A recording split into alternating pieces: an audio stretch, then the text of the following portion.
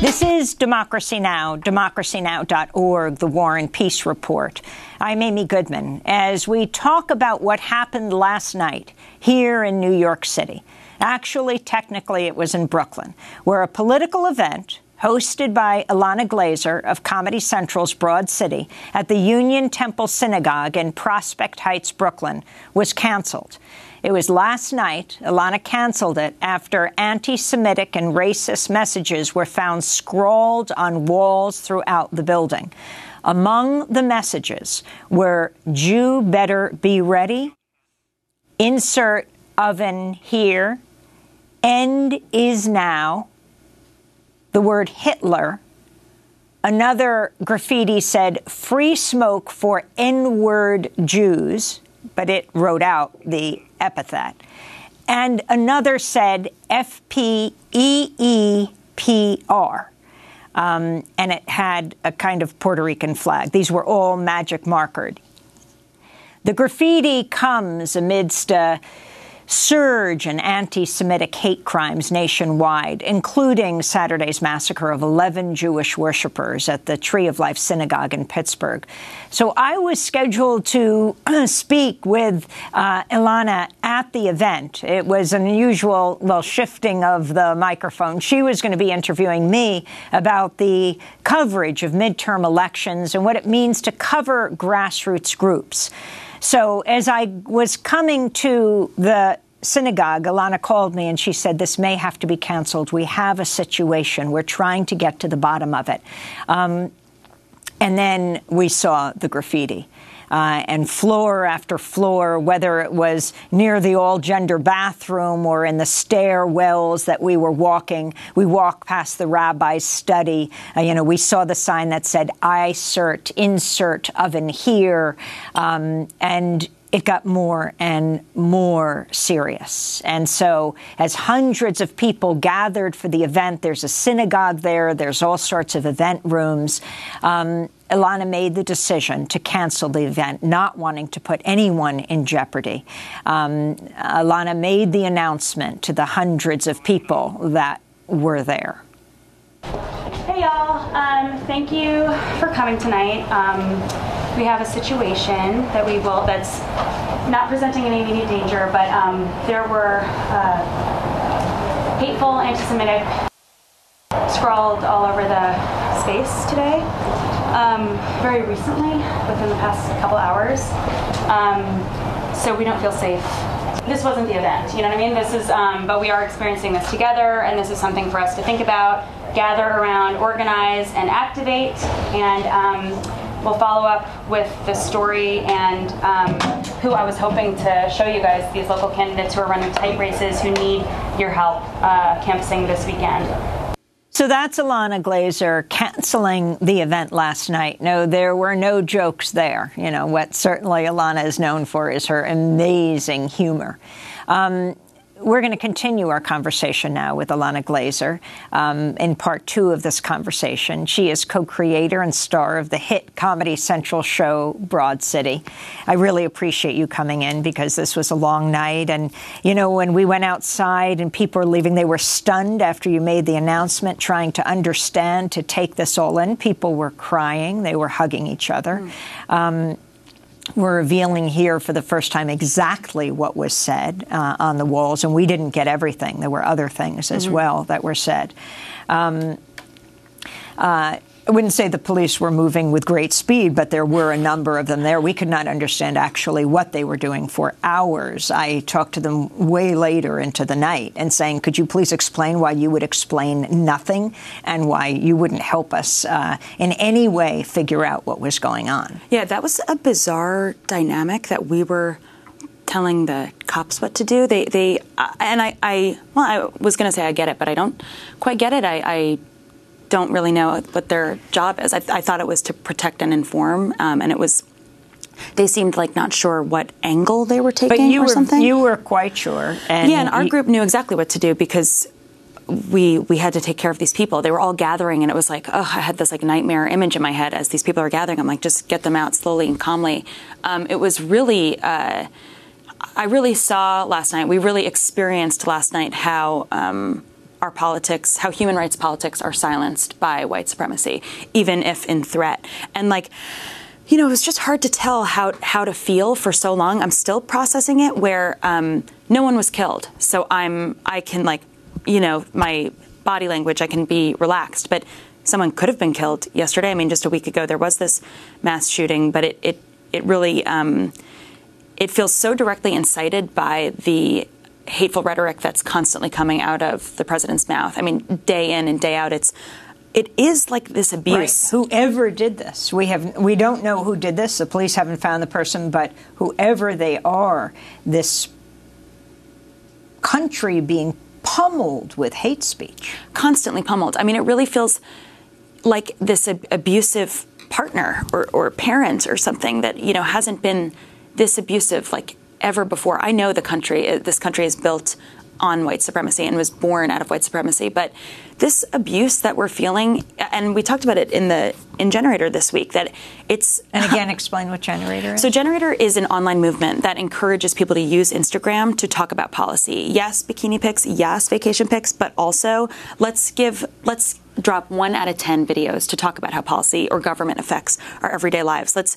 We got to this point, this divisive point in our country because growing up in the 90s, don't talk about politics. That was the thing. And we haven't talked about it long enough that here we are, and it's 0 or 100. So these live events, I interview politicians and activists, and to see how they both work for the people, also while getting Generator videos from the audience, because you need community kind of support to speak up like this.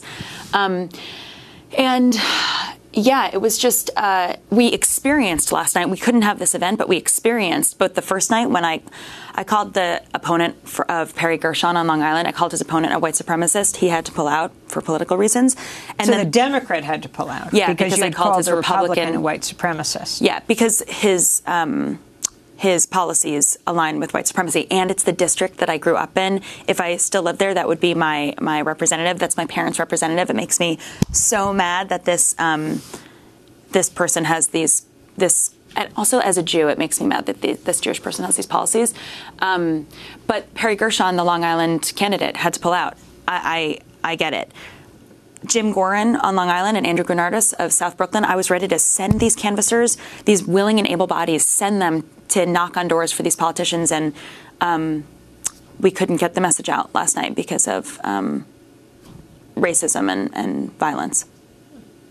I wanted to turn, as you talk about white supremacy, to Steve King. He is the Iowa congressman who is running. He was going to win by a landslide, except that now he's maybe a point ahead.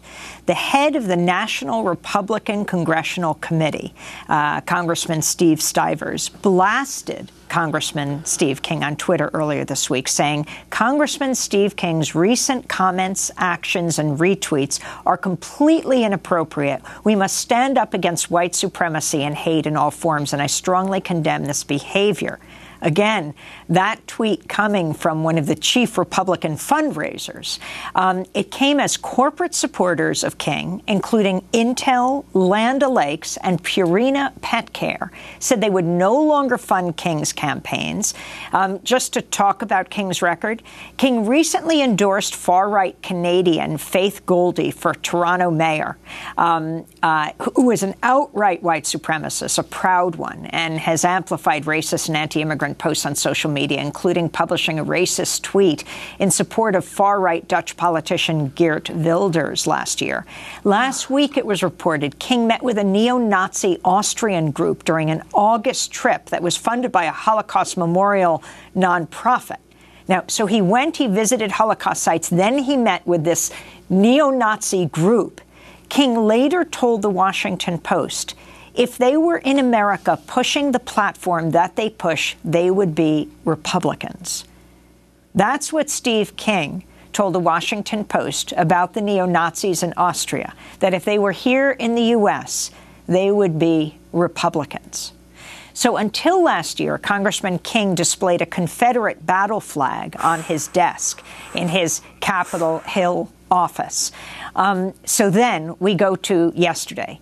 While Ilana Glazer was canceling an event because of racist anti-Semitic graffiti in Brooklyn, Congressman Steve King in Iowa lashed out at a college student at a campaign event in Des Moines for asking about how King's personal beliefs line up with those of the Pittsburgh shooter, Robert Bowers. Let's go to that clip. You and the shooter both share an ideology that is fundamentally anti-immigration. Do not associate me with that shooter. I knew you were an ambusher when you walked in the room, but there's no basis for that, and you get no questions, you get no answers. I was about to ask you what distinguishes your ideology. Games here in Iowa. I was about to ask you what distinguishes your ideology. You crossed the line. It's not tolerable to accuse me to be associated with a guy that shot 11 people in Pittsburgh. I am a person who has stood with Israel from the beginning. That the length of that nation is the length of my life. So that's Steve King lashing out at the college student in Des Moines for asking about how his rhetoric is different from what Bowers said before he opened fire on the Jewish worshipers, killing 11 of them. Ilana. That is bold. And also his response is so clearly flustered. And, you know, there's this like bizarre distinction now between, or not distinction, it's like amorphous words into actions, and the chaos that Trump specifically is causing, and the GOP is specifically causing. I'm so shocked, actually, that the NRCC guy, the head of the Republican whatever, Stivers, yeah, said that. That's a great. He's calling out his white supremacy. I'm shocked and like pleased, but I think that Republican candidates around the country are feeling very threatened by their colleagues' white supremacy, and it's not only King. They're finding they have to separate themselves. Interestingly, in both Nevada with Heller and McSally in Arizona, they've told Trump not to come. He's, barnstorming the country. They don't want him in those two states as they attempt to take their Senate seats. I'm like holding my fingers, these like thoughts. One is that like,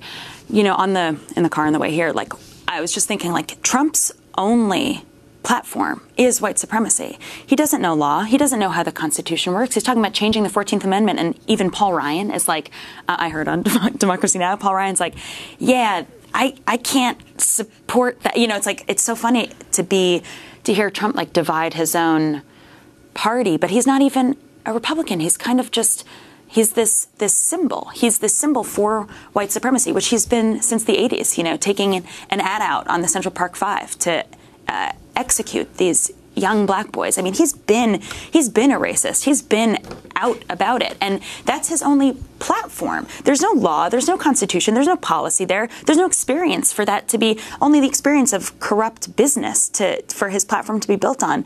And I'm so happy to see Republicans. I miss a Republican, McCain, like a conversation that can happen that isn't just either hateful or, human rights politics or white supremacist politics. It's more nuanced than that. And our country is not being honored with this chaos, this purposeful chaos. It's being abused with this chaos. So talk about how you chose to change your platform. You're usually a stand-up comic, or you're doing Broad City on TV, on Comedy Central. Then we're moving into the midterm elections, and you decide you want to do something different. Ilana Glazer. So I've been working on Generator for a couple years now, and Generator is this, can I repeat myself about this? So Generator is this online movement to encourage people to use Instagram to talk about how government affects their everyday lives in conjunction with their like cute pics, whatever, fine. But, can we sew in talking about politics, make that normal, make that as normal as posting yourself at whatever. People post, I voted, but talk about policy. How does... So make it cute. Yeah, make it cute, and also just humanize policy. I'm not a dreamer, but when I started seeing accounts of dreamers, these kids who I can imagine myself at 8 years old being brought somewhere that I didn't choose that. I'm a kid. That affects me as an American. That affects me, that I feel abused, even though I'm not a dreamer, even though I'm not a first-generation immigrant. I'm abused as an American because that's not what I stand for as an American. So that's the online movement. But we've been doing these live events where I interview politicians and activists to see how they both serve the people. And they're supposed to hinge, they're supposed to swing on the same hinge. But so often they don't.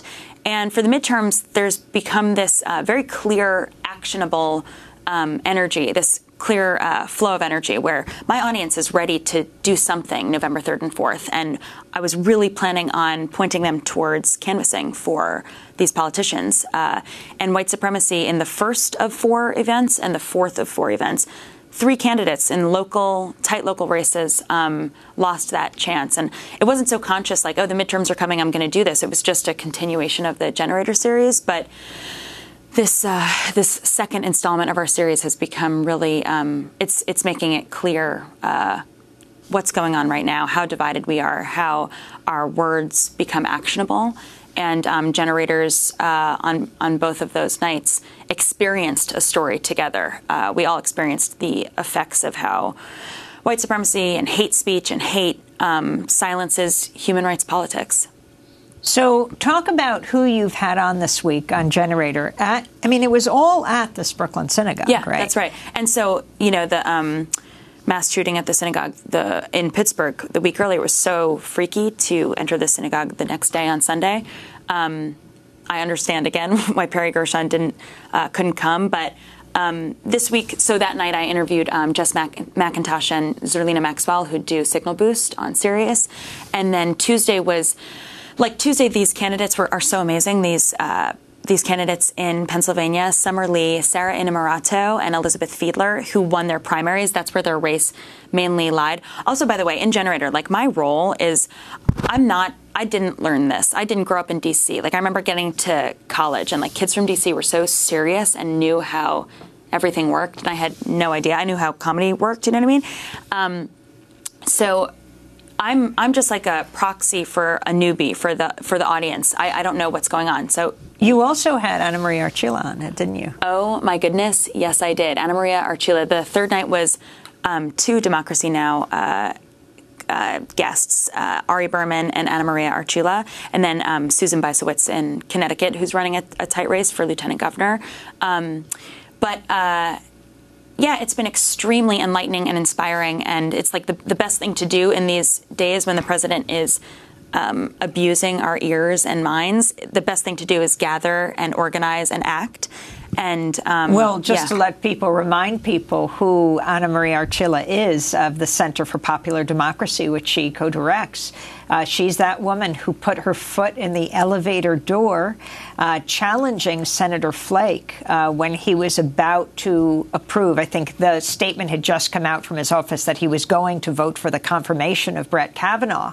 And she and Maria Gallagher, another woman, ran after him. He went into an elevator. They put their foot in the door and they said, "We are sexual assault survivors. Aren't you telling us our experiences don't matter?" And maybe we can even play a clip of what they said. And she said, "Look at me. Look at me when I'm talking to you." That was the best part. We celebrated that night. That was the first time that our audience stood up and everyone was teary-eyed and emotional. We celebrated how this petite Latina woman, this woman of color, made, the vote passed. It turns out, everybody believed, I think, Dr. Ford, because it was just so obvious. It was so obvious, but it turned out that the Republicans didn't care. That's really what it is. Not that they didn't believe her, that they didn't care. And I don't care, I'm going to celebrate for a second that Anna Maria Archila made space and time for her body, for her voice, for Dr. Ford's voice and Dr. Ford's body, created the space and time, a week that they waited to inevitably pass the vote. So let's go to Anna Maria Archila at that elevator challenging Senator Flake. That's what you're telling all of these women. That's what you're telling me right now. Look at me when I'm talking to you. You're telling me that my assault doesn't matter, that what happened to me doesn't matter, and that you're going to let people who do these things into power. That's what you're telling me when you vote for him. Don't look away from me. Look at me and tell me that it doesn't matter what happened to me, that you'll let people like that go into the highest court of the land and tell everyone what they can do to their bodies. So that's Maria Gallagher. That was the second woman who, as Anna Maria spoke, gained strength to make her point. And we're going to play that clip in a second. But you were electrified by this moment when you first saw it? Yeah, like what I was saying in introducing her was that I was so physically ill that day. My own experience is coming up. My friend's experience is coming up. And, you know, just 30 years after Anita Hill, just to see the same room of white men with furrowed brows. And, you know, I'm not saying it's white men, but that's who's in there. You know what I mean? That's just who's in there.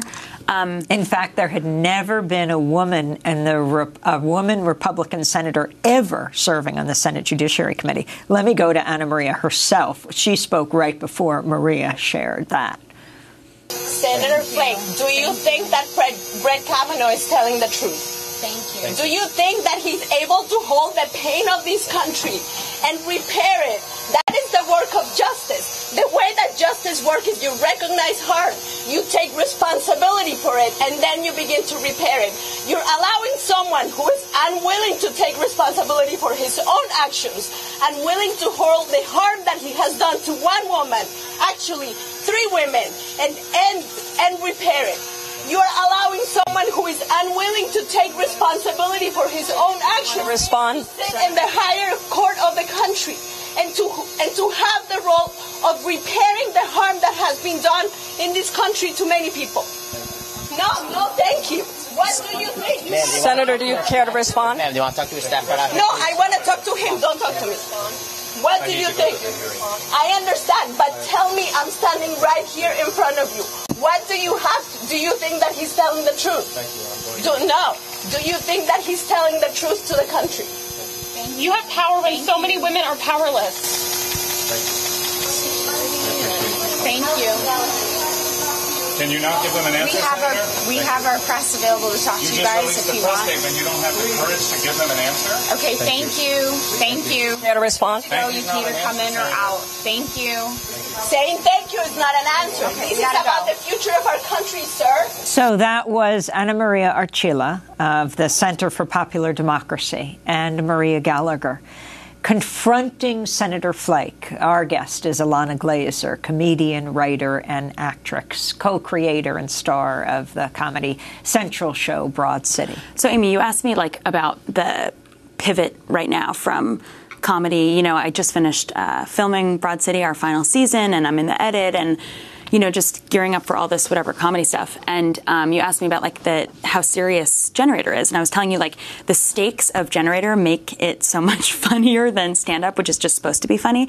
So we actually, you know, watching that video, we actually had the chance with me and Anna Maria to, because no one was hurt, their bodies weren't sacrificed, you know, because in that what we just watched happened, we were able to laugh at certain details, like the clicking of Jeff Flake's heels as he literally ran away from Anna Maria and Archila and Maria Gallagher. They were running. They had to run up to catch him to talk to them. And we were like, why would this guy run if he knew what he was doing was wrong? He wouldn't run. He would just stroll and then be like, oh, hello. He's running away because he knows I'm going to vote the wrong way. Oh, and run. And then we're also laughing at that girl being like, thank you. Thank you. Thank you for what? They're calling out the person you work for as doing the absolute wrong thing. Just this soldier of misogyny, of white supremacy, this girl, you know, just this, white supremacy I consider to umbrella it all, but just this soldier, this blank wrote fembot of this message, just going with it and not even hearing these women's words, a woman herself. It felt good to laugh about it and humanize the little details. You had to chase him. Yeah, with the reporters, they had to actually chase him. It was an amazing angle. It was an amazing peek at how she actually did it, how it actually went down. So how important is this Me Too movement to Broad City, and how have you incorporated it and all the actors in it, the kind of conversations you've had? You know, Broad City is birthed by women, and women in this world at this point are kind of all victims of Me Too, or all victims of some degree of sexual harassment. I mean, you know, the day you're born as a woman. So the Me Too movement is absolutely strengthening Broad City and emboldening Broad City, our feminist. We don't even have an agenda. You know what I mean? We were told that we were feminist before we called ourselves feminist, you know, just because we didn't even see it. We were just doing what we do in the bodies that we have, but interestingly, yesterday, just before you had to cancel the event at the Brooklyn Synagogue because of racist anti-Semitic graffiti, workers walked out all over the world from Google's That's right. headquarters and workspaces everywhere. Google's not very far from us at Democracy Now! Massive building. It takes up a whole city block. That's right. Hundreds of people walked out. In fact, I'm going to see if we can get a clip. It's one of the clips that we played during our headline. My colleagues, Sharina Nadura and John Hamilton, raced out after Democracy Now! To record what people were saying. This is what one of the workers said. We have decided that enough is enough is enough because everybody who works at Google has busted their backs, their lives, have sacrificed, have worked, have gotten the grades, have shown up in order to be the best at what they do. And it is unacceptable. It is absolutely disgusting that anyone thinks that you can be less than exceptional, and worse than that, you can be negligent about sexual assault, sexual harassment, abuse of power, inequities across every pillar that we have to no consequence. We will bring the consequences. That's Dema Rodriguez of Black Googler Network. Amazing. She works at Google. Amazing, yeah. And that was so strong of her. That was really cool. It's it's important to stand up. And this person, now we're like saying her name. Now we know her face and her voice. It's important that individuals give their stories to create one big voice, because the words create action and create change in our culture. And I think you asked about the Me Too movement affecting Broad City. I worked this out with my therapist. He helped me to see this, is that this is a really, this is a critical moment. We have I don't know what the, boundaries are for me to say, but a proud sexual predator in the White House. I mean, we've heard recordings of his pride in sexual assault. We have a proud sexual predator in the White House. And Harvey Weinstein wouldn't have been brought down in a Hillary Clinton presidency. He was doing his thing in the Obama presidency. But us, people who believe in human rights politics, were thanking our lucky stars that we had Obama in the White House. But now that we have a sexual predator in the White House, a racist in the White House, a proud, lifelong racist in the White House, that's why this stuff is coming up. I mean, you had one of your actors really revive the Bill Cosby case and put it into public view again. Hannibal Buress, who plays Lincoln. That's right. Hannibal was just stating what... Tell us the scene, where it was. Hannibal had been doing this bit for a bunch of months, actually, about Bill Cosby, being a hypocrite and actually a monster. But somebody recorded it at one show. I had seen it months before, but somebody recorded it at one show, and it blew up. And Hannibal really, this experience, I think, just rushed through him. It was interesting to see how one person has to take on like a cultural disaster, basically. But it rushed through him and came out the other side. And it took a man to, people didn't listen to the 30, 40 women who had accused Bill Cosby of rape and sexual assault. They listened to it when a man said it, and a black man too.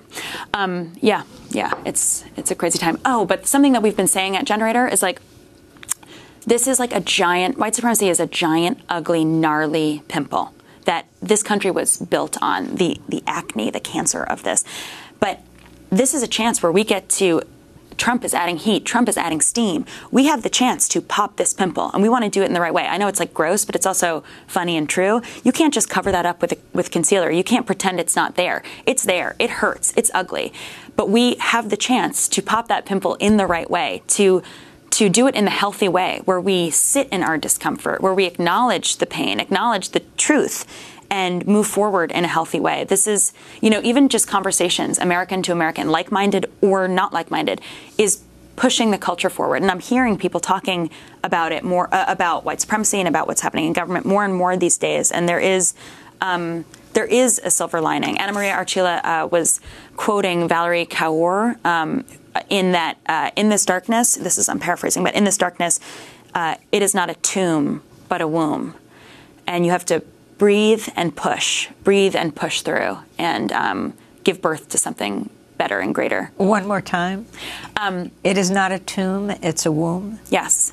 When you are in this darkness and you're sitting and you are trying to locate where your feelings are at, where you are at, and where the greater community is at, it does not have to be a tomb. It can be a womb. Breathe and push.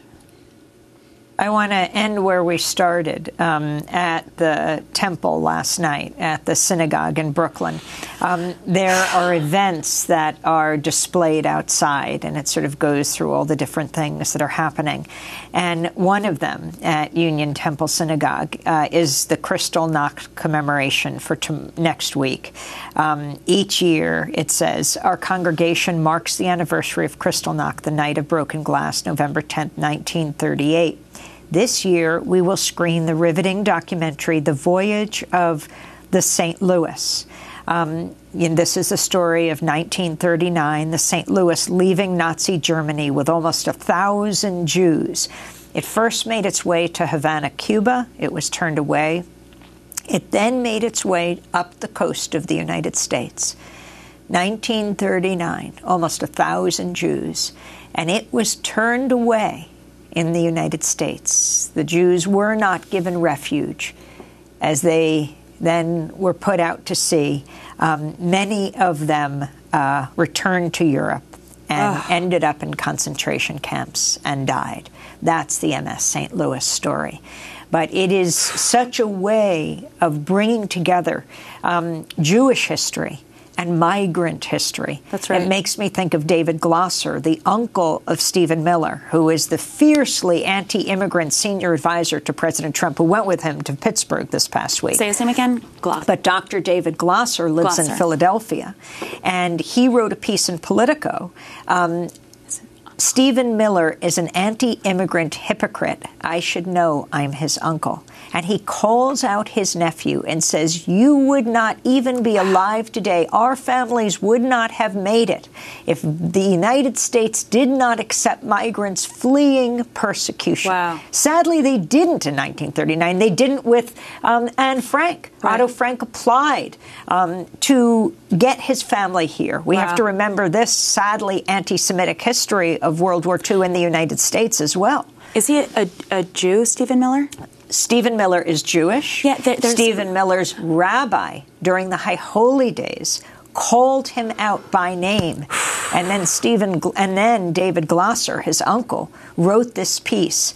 We interviewed him the day after the slaughter in Pittsburgh because he spends his time now, he's a doctor, a retired doctor, working with refugees, working with HIAS, the Jewish Refugee Agency that has helped to resettle so many thousands of Jewish and non-Jewish refugees, refugees from around the world. That's what Bowers called out, the gunman who slaughtered the Jews in Pittsburgh. He referred to HIAS and talked about the invaders coming in. Quoting President Trump.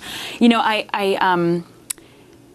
it's just a crazy time. And I think that there's also I keep seeing these like Jews for Trump, and it makes me so angry as a Jew. And like, you know, this Kanye West stuff is, as you know, I was in senior year when College Dropout came out. I mean, just devastating, you know, but white supremacy is this disease in this country that can affect anybody, can be the host of this disease, you know, and Trump sees that. He's just a PR guy. I like always say, I was saying in stand-up for a while, and then it stopped being funny. He called himself the blue collar billionaire. He just wanted to be on the blue collar comedy tour. He wanted to be the billionaire on the blue collar comedy tour. Now he has this actual actionable power, and he is wielding it so dangerously. Doesn't care who dies. Children. We've seen Latino children in cages. He doesn't care who, and in that, you know, I learned on Democracy Now! It was also Latinos who were having to police those children. That's what they do by design. They don't even do the dirty work, these Republicans in their offices. And I also just want to say it's a great time for Republicans who disagree with white supremacy to come and speak out and make this not a partisan issue, but a human rights issue. And it's also very important what you're saying, that white supremacy can occupy anybody, any color. That's right. Well, I want to thank Ilana Glazer for joining us. And if you could end by sharing your thoughts last night as you came to the synagogue and you're just getting ready for this big event. Hundreds of people are streaming in. How you learned sort of the information dribbling in about the racist and anti-Semitic graffiti. My co-founder, Glennis Mahar, came in very rattled and nervous, and she is very professional, and also she's Irish, not Jewish, but is like a Holocaust studies person. It was different when it's like, oh, they're writing stuff about, they weren't writing stuff about Ilana Glazer, they're writing stuff about Jews, but like to my group versus her and, her fear and her whatever experience and the bodies we occupy. But Glennis told me, and she was sort of tempering the information, but she didn't have it either, have it all either. But she had been, just found it out from the cops, and then we went out to look at it. And I called you to let you know what was happening, and you were like, what does it say? And I was like, actually, I don't know. And you prompted us to go see for ourselves. And it was just this bizarre, like, game time decision mentality of, what are we dealing with here? Ideology or physical harm? And that gap is so close now. Those words become action so quickly these days. And as we ramp up to the midterms, this is President Trump and other Republicans aligning with him. This is your PR. This is your platform. White supremacy, that's it. That's the policy that you run on. That's how you're getting your followers to act, not canvassing, not playing the game the way the game was set up, but just cheating, just going into a temple or a black church and shooting up. That's in fact, that story of what happened just before the 11 Jewish worshipers were gunned down, the story in Louisville. That's right. Of 2 African Americans. First, this man named Bush tried to get into a predominantly black church in Jeffersontown, that's right outside Louisville. That's right. He couldn't get in, and so he went to a Kroger supermarket and gunned down an African-American man and woman. And said that whites don't kill whites. And that black church was unfortunately sharp enough to have secured doors, like that this is how we have the opportunity to worship now. This is the call to action. Generator, I am a Democrat. I align with that party. I'm trying to get people to act by canvassing, by playing the game the way the rules were set up. They're just inciting hate. I mean, it's just cheating. It's just go play another game. That's what I'm saying about Trump. I'm like, go be a comedian if you want to be funny, if you want to stand and rant, and just go be a comedian. Like, it's not and if you also want to make a ton of money, like he's in the wrong game, and he's